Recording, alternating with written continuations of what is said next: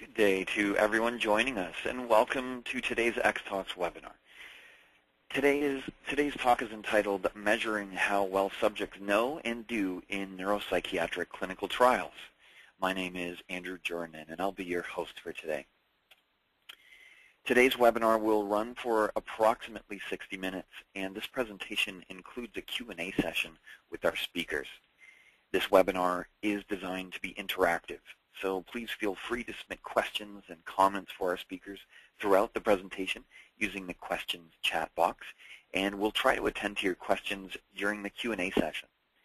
This chat box is located in the control panel on the right-hand side of your screen, and if you require any assistance, please contact me at any time by sending a message using the chat panel.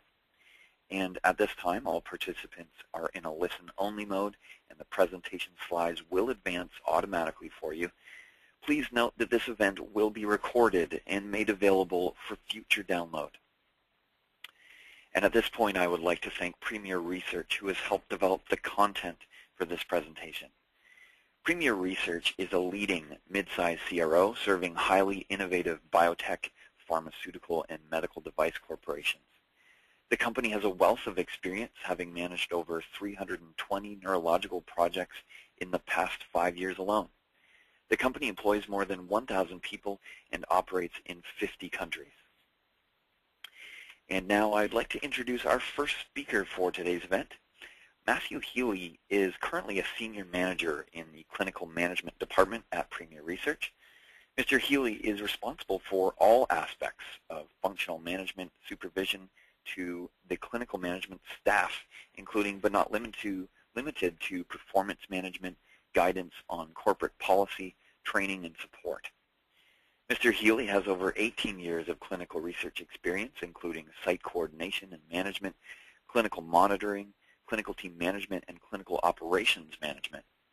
His experience includes 6 years of coordinating and project management experience at the University of Pittsburgh Medical Center, Department of Psychiatry.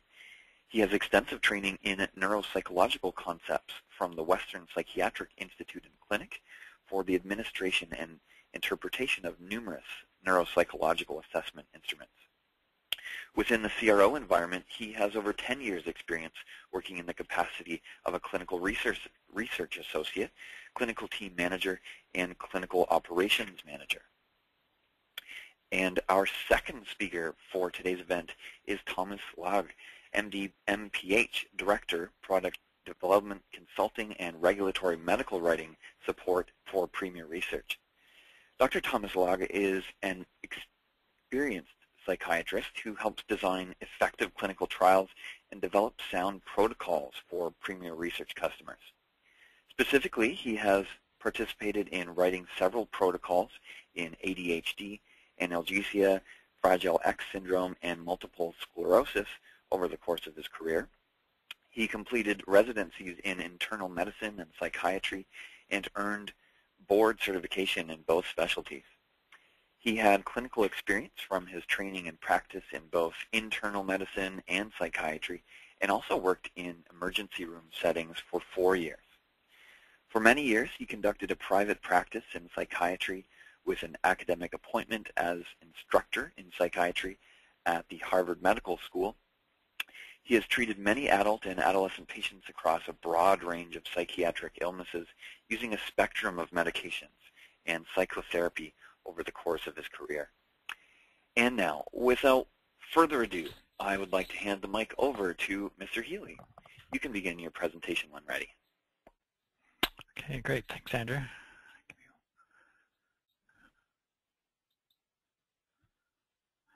All righty. Hopefully everyone can see my screen. Yeah, absolutely. Great, thanks. Well, good morning, everybody, or afternoon, depending on where you might be. Welcome, and thank you for taking the time to be with us today. We appreciate you making time in your schedules to join us. To provide a basis for much of our discussion today, we wanted to first go through some highlights as they pertain to the field of neuropsychology and provide some higher-level background as to the development of the field as an independent discipline. At its core, neuropsychology relies upon an interdisciplinary collaboration evaluate, describe, and diagnose the interrelatedness between the brain and cognitive and behavioral manifestations. The two main fields that really draw into neuropsychology in regards to its practice are neurology and psychology. However, there are other fields in areas of science that also contribute, but these are the two main areas.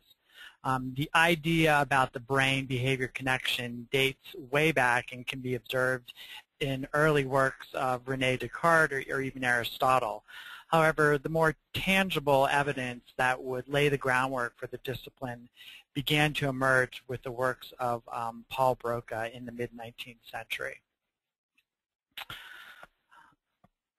Paul Broca, who was a French physician, was the first one to demonstrate the idea of functional localization and brain anatomy. Broca revealed through his experiments that patients with non-fluent aphasia had corresponding brain lesions in the anterior left hemisphere of the brain. And this was really the first time that someone related language with the specific area in the brain. And then shortly afterwards, Karl Wernicke, who was a German physician at the time, continued to build on Broca's line of research and identified other areas of brain localization for language deficits as well. His discovery of receptive aphasia, which correlated to lesions found in the left posterior region of the temporal lobe, continued to build on this idea of language and its relation to specific brain structures. Also during this time, we had observed an American physician named Robert Bartholow who conducted experiments. He conducted an experiment on a woman who actually had her brain exposed due to a cancerous ulcer, and Bartholow applied electrical current stimulation directly to this woman's brain and observed various physical movements as well as a variety of emotional responses as well. The woman was observed to be crying when he touched certain areas of the dura. I would note that during this time, his experiments were viewed as unethical and criticized by the American Medical Association, although Bartholow did continue to practice and continue on in his research. From this point onward, there were many more advances that paved the way to further refine the understanding of the cause and effect relationship between the brain and behavior and personality. The understanding of the functional organization of the brain continues to this day, and we continue to look to refine our understanding of that. Advances in technology have greatly advanced in the development of the field. And two of the most prominent advances, I would argue, are in the areas of neuropsychological testing and neuroimaging. Okay. Two of the main types of imaging available as it relates to neuropsychology really are structural imaging and functional imaging. And it's really functional imaging that is most often utilized to assist in neuropsychological assessment. This functional imaging allows for a finer scale in regards to metabolic functioning. Oftentimes, research will even involve the subject to perform various neuropsychological tests concurrently with imaging scans, such as a functional MRI. There's been occasions where they will put the subject or the patient into the MRI scanning machine, and the patient will be able to see above them, either through a mirror or some other type of device, a cognitive or neuropsychological test set before them, and they will respond to the stimulus on the screens, either verbally or by pushing a button with their finger, and then different areas of their brain activity will light up on the scan. So it's all kinds of uses. All right. Apart from neuroimaging procedures, neuropsychological testing is a way for neuropsychology practitioners to measure brain functioning as it relates to structure and processing. This type of testing is often done or should be done in a controlled clinical setting and allows for the diagnosis of deficits. It has implications for both treatment and research as well. Of note is Alexander Luria. He was a Russian neuropsychologist who played a major role in defining neuropsychology as it's practiced and recognized today. In 1962, Luria published his textbook, Higher Cortical Functions in Man, and it was this textbook and his research that really set the stage for the modern concept of neuropsychology as an independent discipline. Other research which followed continued to emphasize the importance of using standardized psychometric tests to guide the systematic observation of the brain-behavior relationship. Today, typical neuropsychological assessments cover a wide variety of cognitive and behavioral functioning. The main categories listed on this slide are assessed through numerous standardized tests. The areas cover intellectual functioning, language, memory, executive functioning, perception, motor skills, and in many cases, neuropsychological batteries will also include some component of personality assessment. When considering neuropsychological assessment or testing, there are several challenges that we face. And two of the main challenges we face in any neuropsychological assessment are variability and inter-rater reliability. Reliability being the consistency of your results, and inter-rater reliability referring to the extent to which assessors agree on their scores or rate consistently on the assessment. The degree of reliability is often determined through a statistical measure of inter-rater agreement. And two of the more common measures are the Cohen's kappa and Spearman's rho.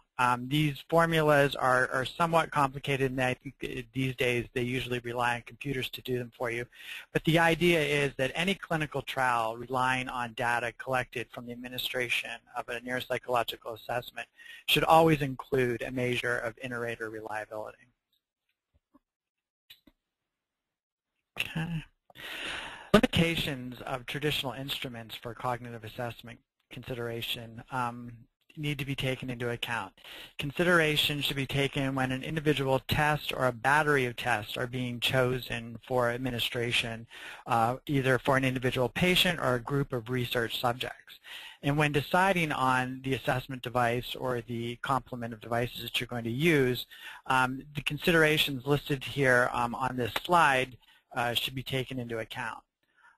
For instance, test construction and design. You want to be sure that the tests you're choosing for your battery or your assessment are reliable and based on sound scientific principles.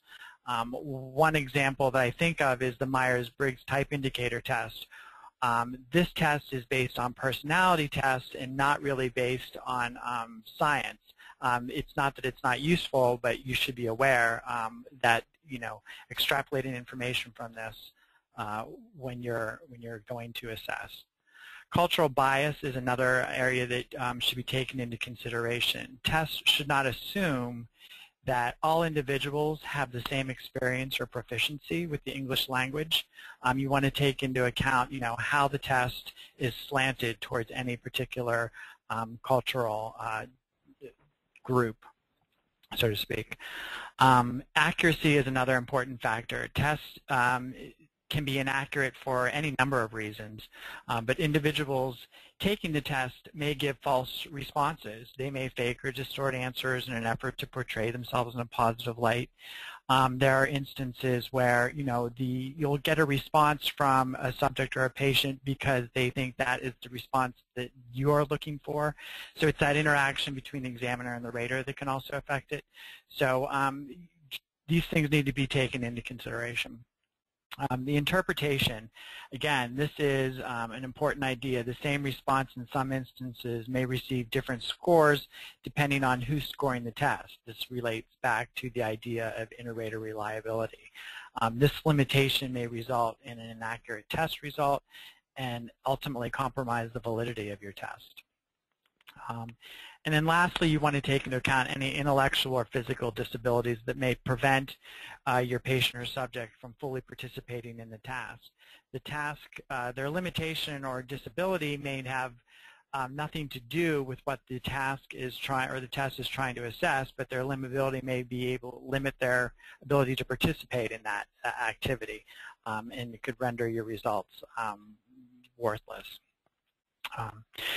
So with all that being said, these advances in the field of neuropsychology have and continue to provide one of the most valuable ways for us to gain insight into the functional organization of the brain and the implications it has for addressing a myriad of neurological and neuropsychological diseases.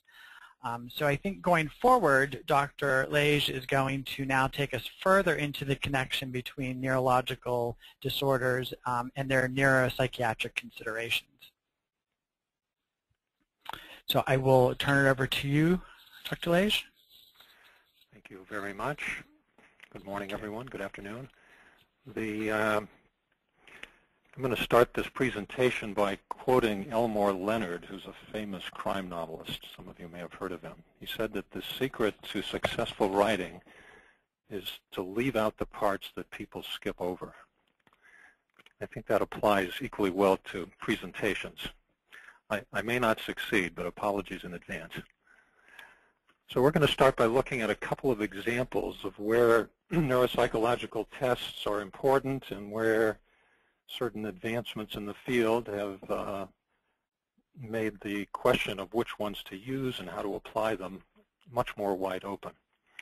The first is in the field of Alzheimer's disease. As some of you probably know, there's been a number of recently failed trials that some companies spent a great deal of money on to try and show that they could have an impact on Alzheimer's disease, and we're unable to. And it turns out that it may be that we're treating the disease too late in the course. We can identify Alzheimer's disease, but it's hard to identify it early before it's actually manifested. Now, the FDA recently issued a guidance for industry in February of 2013 that presents and discusses these following challenges, namely that the diagnosis of Alzheimer's disease is based on criteria that are almost 30 years old and requires the presence of dementia so that they're not really applicable to very early stage disease. The same guidance introduces these various concepts of minimal cognitive impairment, which may or may not be due to Alzheimer's disease, a prodromal Alzheimer's disease, and maybe even preclinical Alzheimer's disease. Are there ways to detect these through neuropsychological testing and, of course, as Matt mentioned, through neuroimaging, through various biomarkers? The FDA has designated that it's not enough to show that a drug may be effective in reducing, for example, the signs of dementia. It also has to improve function.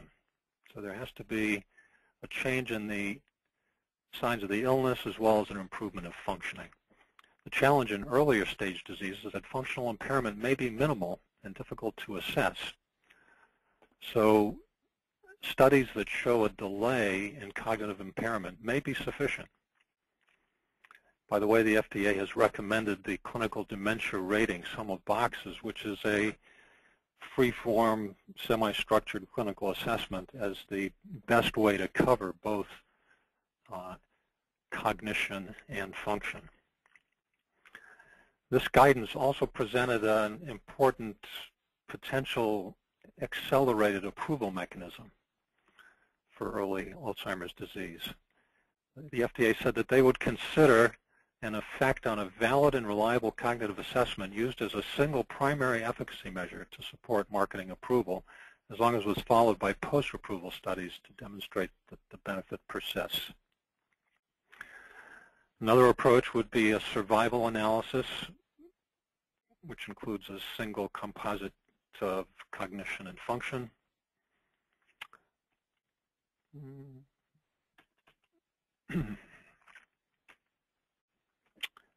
I'm having some screen freeze here. Here we go.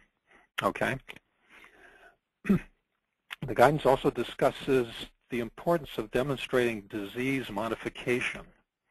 It's not enough to give a drug and show that there's some effect that you can reverse.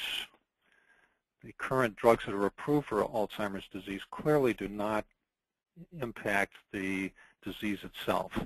They simply change the balance of neurotransmitters and help the brain deal better with the disease as it advances. So the FDA is really interested in drugs or approaches that modify the underlying Alzheimer's disease. This brings us to biomarkers in Alzheimer's disease. There's a lot of measurement of serum and spinal fluid, A-beta proteins. And the FDA is willing to accept that a single primary surrogate efficacy measure could be considered for accelerated approval. It's just that none has been identified as yet that is reasonably likely to predict clinical benefit. So that's the dilemma in the field. We've even got approval for imaging drugs that bind to amyloid, but there's no evidence yet that they have a meaning in terms of predicting what happens with Alzheimer's disease. The FDA also mentioned a couple of different alternative trial designs that are interesting to look at, which we won't go into right at the moment. So the standard for cognitive testing in Alzheimer's disease has been the so-called ADAS-Cog, which stands for Alzheimer's Disease Assessment Scale Cognitive. This has been an industry standard. The FDA has generally required it. There's a single score. Unlike most tests, the best score is 0 and the worst score is 70.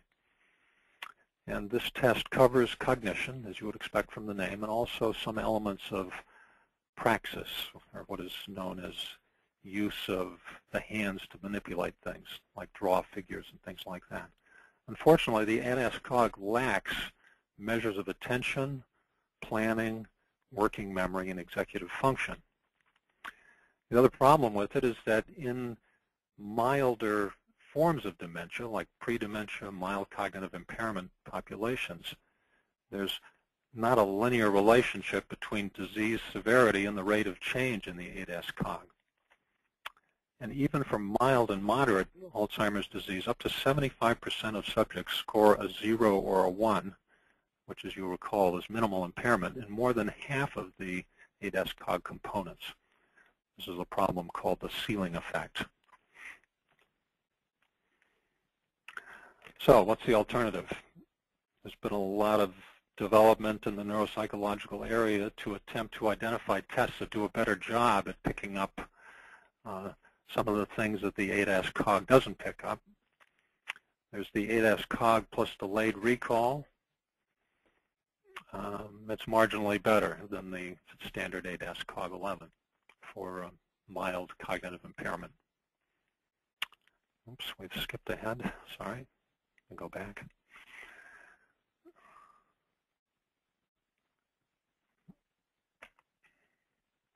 There we go. Some researchers have developed what's called the NTB, the Neuropsychological Test Battery. That's 9 validated cognitive tests, which are listed here. And this has a much better linear decline over time in both high, 21 to 26, and low, 15 to 20, mini mental status exam scoring ranges. The MMSC is a standard test neurologists use to screen for cognitive impairment. As I just mentioned, the trouble with the ADAS-Cog is that it doesn't really detect people who are only minimally demented. I mentioned the clinical dementia rating sum of boxes score that the FDA recommends because it incorporates this functional measure, which is also, by the way, required by the EMA for approval of anti-dementia medicines in Europe. There's an interesting test that I don't think probably gets as much publicity as it should, which is the Montreal Cognitive Assessment.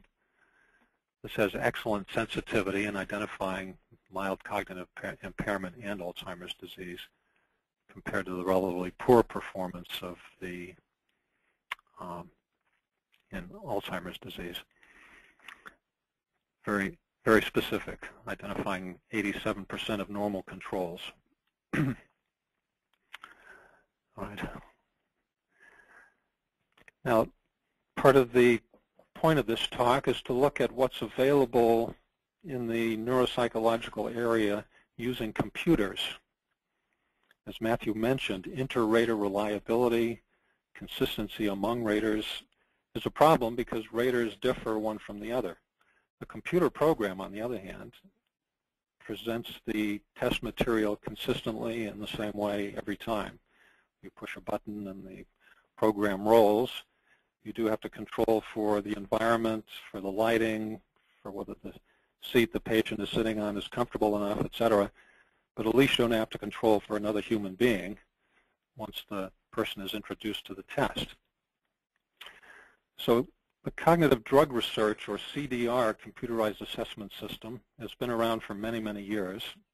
It's currently owned by United Biosource.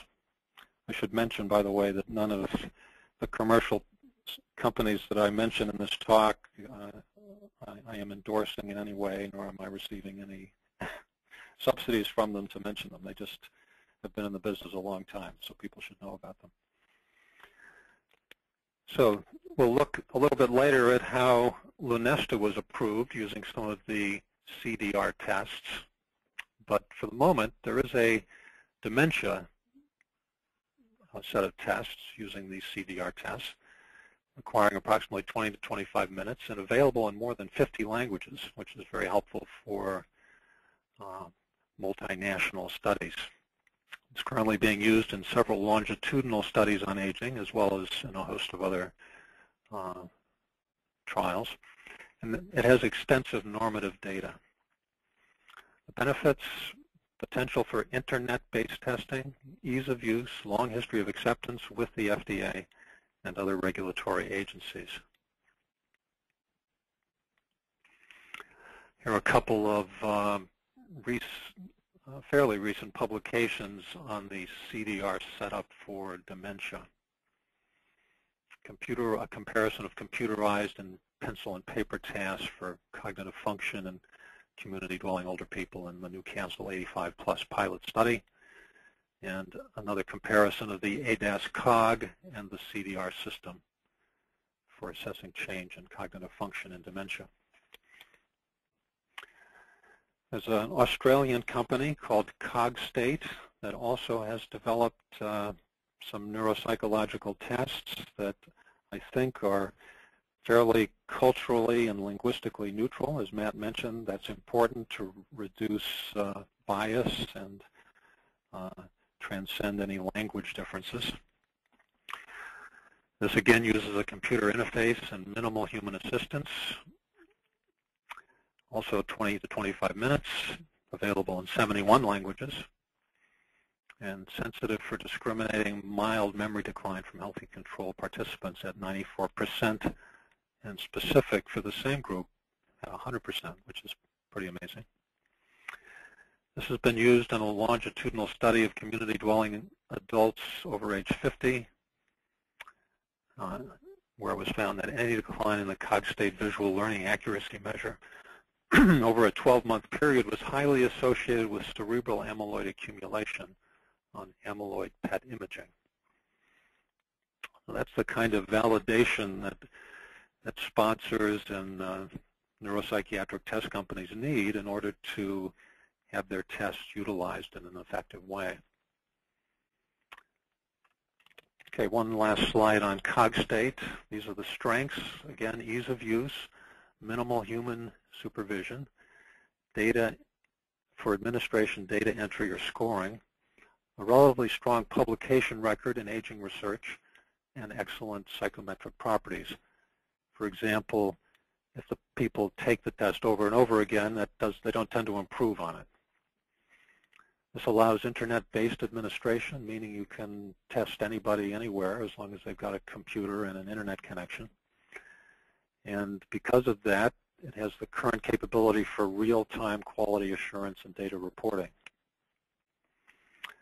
So this aspect may make the measure uniquely suited for data collection in large studies, where the endpoints might be chosen for active monitoring by DSMBs or remote monitoring of changes even in the home setting.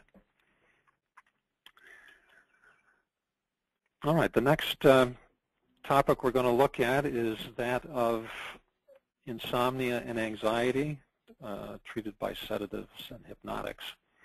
We're going to take a turn down memory lane. Some of you may be old enough to remember what happened with triazolam. It was approved in the early 80s, and before long you started to get articles like this. You don't have to be a neuroscientist to forget everything with triazolam, but it helps. Transient global amnesia secondary to triazolam. Handwriting in amnestic states. Finally, this dramatic case of triazolam overdose, alcohol, and manslaughter. What was the end result? The largest dose strength was withdrawn from the market in the U.S., and the drug altogether was withdrawn in the United Kingdom in 1991 due to this risk of psychiatric adverse reactions. So a little bit of history, but the more things change, the more they stay the same. So as recently as last month, the FDA warned of next-day impairment with Lunesta and lowered the recommended dose, and suggested on the day before to avoid driving the day after using Ambien, CR20. And there are various other FDA communications about the risk of next morning impairment with insomnia drugs and lower recommended dose for things like zolpidem. So what happened? Turns out the FDA guidance on evaluating hypnotics has been around since 1977. Single-dose trials should encompass the following general principles: residual effects of drug on alertness, mood change, judgment, etc. And how are these to be determined? Well, observation by a trained behavior, but also drug effect on various tests of coordination, balance, and reaction time, and for lack of recall or amnesia. So, when the sponsor brought Lunesta to the FDA to get it approved, the original approvable letter back in 2004 requested additional analyses of accidental injury and adverse events related to memory impairment and psychomotor impairment. So this led to the company to do additional studies which showed that 10% of drug-treated patients versus 6% of placebo patients had accidental injuries in a 6-month trial. In elderly patients, falls not related to low blood pressure were experienced by 1.4% of Lunesta-treated patients at 2 milligrams and by 0% at 1 milligram versus 0.5% in placebo-treated patients. The cognitive, psychomotor, and memory functions were evaluated in 2 crossover studies with these doses and showed decrements on drug compared to placebo in these functions at 9.5 and 12.5 hours post-dose. With, again, this was the CDR battery that we'll look at a little more closely now.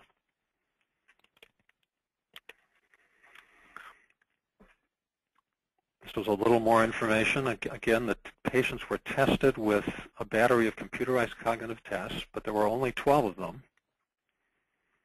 And in general, there were numerous decrements in functioning, although few reached formal statistical significance. You should not be surprised by this with an N of 12. Obviously, in retrospect, they were significant.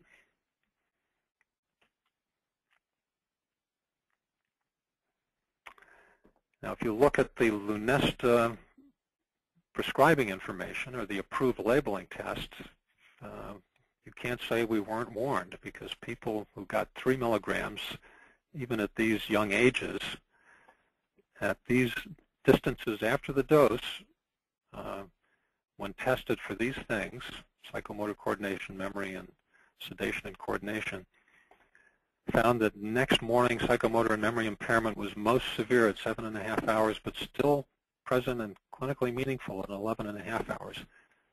Subjective perception of sedation and coordination was not consistently different from placebo, even though subjects were objectively impaired.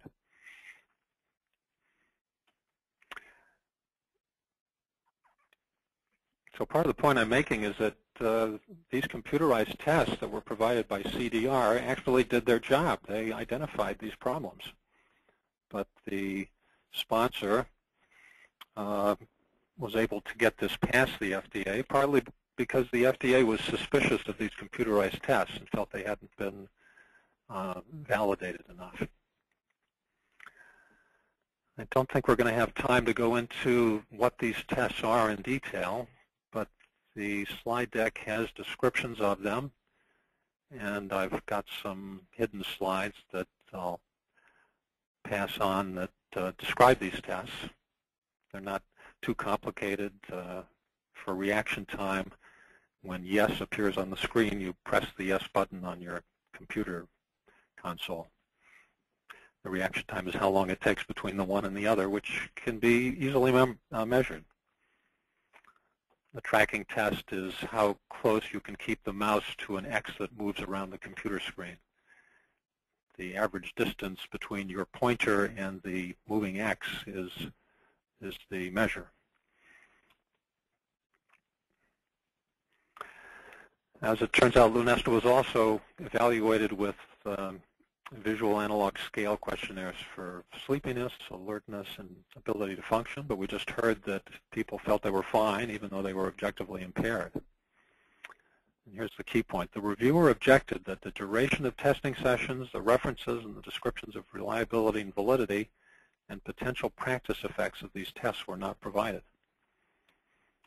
It didn't seem to prevent the FDA from approving the drug. Again, I have nothing against Lunesta. All right. Here's a couple brief examples. I'm mentioning this one just so that I can show you this slide, which really tickled my funny bone. The main scale used for this assessment is the Arizona Sexual Experience Scale, called the ASEX, which measures these things. I skipped over the previous slide, but that just gives the FDA requirement that these antidepressants having significant effects on sexual functioning should be assessed for these effects.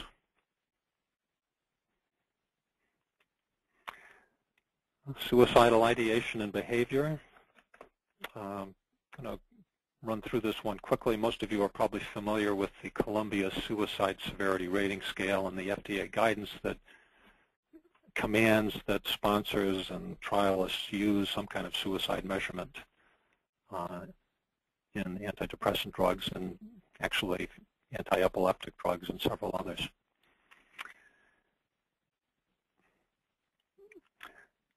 The people at Columbia have developed a standard coding system for classifying suicidal behavior and ideation, which is called the CASA categories. And these are embodied into the CSSRS. So they include these 11 categories for ideation, behavior, and they run the gamut from passive to active, nonspecific, active with a method but no intent or plan, active with method and intent but no plan, and then active with method, intent, and plan, and behavior. And also self-injurious behavior without suicidal intent, which can be puzzling to some people. So the CSSRS can be administered remotely as an electronic self-report version. Very quick to use if people have no findings, and not that burdensome even in people with findings. There have been 15,000 administrations of the electronic self-report version. It does require a little trainer rating, a little rater training. We'll skip over this. For attention deficit disorder, I just wanted to highlight a recently published article that used the cognitive drug research computerized test battery. In this particular measure, the power of attention score, which is a sum of simple reaction time, choice reaction time, and digit vigilance speed, and was able to separate impaired attention at baseline and response to treatment with these computerized measures. So again, fairly objective. There's a problem with using computerized tests for people with ADHD because some of them have not so much of a attention deficit, but an interest deficit. And if they like to play computer games, they actually do very well on these tests. So you've got to watch out for that. So the slide deck contains some links to tests that you can try online. They're fun to do. The most available ones were with the Cambridge Cognition, or the CAN tab. There's some links to these tests for memory, attention,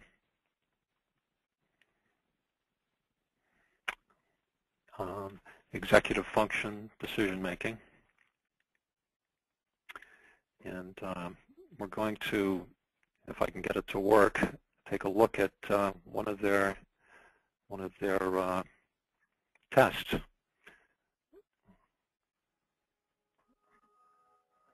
don't know if you can hear the sound effects. So this is a demonstration. You use the mouse to move the pointing finger and click it to touch the test screen.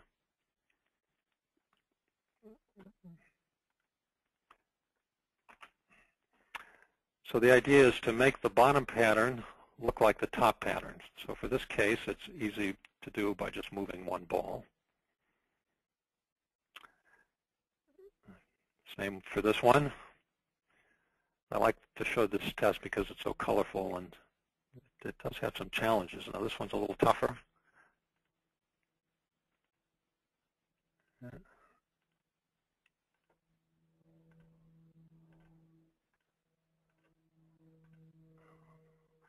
And I think there's one more which requires,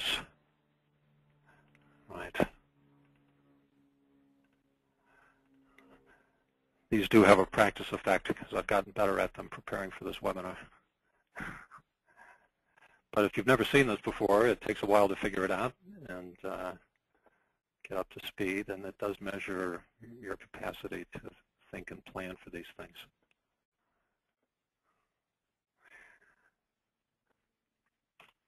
Okay, so what's the conclusion?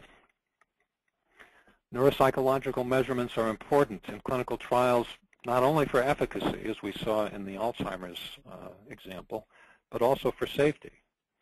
You don't want the patient taking the drug and driving off the road the next day. Computerized forms of these tests have assisted in regulatory approval for many new molecular entities in the neuropsychiatric area. They definitely have their place. However, buyer beware. Before you invest in one of these, you want to make sure that these tests are reliable, that they've been validated with accepted standard tests, that they're sensitive to the disease under study, and that, again, is true positives divided by true positives plus false negatives, and specific. They exclude the true negatives, which is this over that. Also, it's a good idea to get regulatory agency buy-in for the use of particular tests before you spend a lot of money testing people with them in your clinical trial. As obviously the CDR tests and the COG state tests have regulatory agency experience, and the Cambridge Cognition tests do as well. And there's a fair amount of published literature that demonstrates the reliability, validity, et cetera, of some of these computerized tests. But I should mention there's a lot of them out on the market. We've only scratched the surface. So I think that's my allotted time, and that leaves us some time for questions. So I'll turn it back to our moderator, Andrew. Great. Well, thank you very much for that, and thank you also to Matthew for that great presentation. Lots of insightful information there. At this point, I would like to invite our audience to continue sending their questions and comments in right now for the Q&A portion of the webinar. And I've already received some questions, so I'll start with the ones that we have here. Our first question, what is meant by ceiling and floor effects with the ADAS-Cog? Very good. Well, ceiling effects are what happens when the test is too easy. Everybody passes it. everybody knows that 2 plus 2 is 4. A floor effect is when the test is so hard that nobody passes it. For some of us, that would be anything to do with higher mathematics. So the ideal test has a high ceiling and a low floor, and it catches the entire spectrum of the disease. That's one of the problems with the ADAS-Cog, actually, at either end. It doesn't do very well in measuring severe dementia either, but it's hard to get people with severe dementia to interact much. So that's a problem that no test can really overcome. Absolutely. Okay. Well, thank you for that. Our next question, are there learning effects with testing that is repeated several times with the same patient? Your thoughts on that? Is that one for you, Matt? Yeah, I think it's for Matt. I can field that if you'd like. Yeah, so this is a definite concern, especially where the deficit is unrelated to memory. And I think to control for this, many test creators will proactively design 2 or more alternate versions of a test to control for that phenomenon. However, it can still be an issue. I know that, for instance, with the mini-mental status examination, this is a good example because many elderly folks are presented with this brief test, which is really aimed at quickly assessing memory, concentration, orientation, etc. Many of these folks are presented with this test in various scenarios, either at their primary care physician or a specialty physician. They're exposed to this at repeated times. I know that when I was in graduate school administering neuropsychological test batteries, it was not uncommon for patients to preemptively provide responses on this particular assessment before I was even able to ask the question.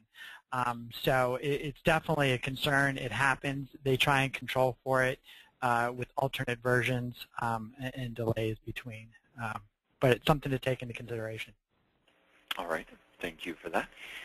Our next question here, why was Lunesta approved despite the objective evidence of significant next-day impairment? Your thoughts? That's a good question. I looked at all the data in preparing for this talk because it was interesting to me. I think these problems exist with all of the sedative hypnotics. There's no escaping them. It's just a matter of where you set the dose level for maximizing efficacy versus safety. And sometimes that's hard to do based on phase 3 trials, which don't use that many patients and don't give you that much of a chance to see some of these rarer adverse events.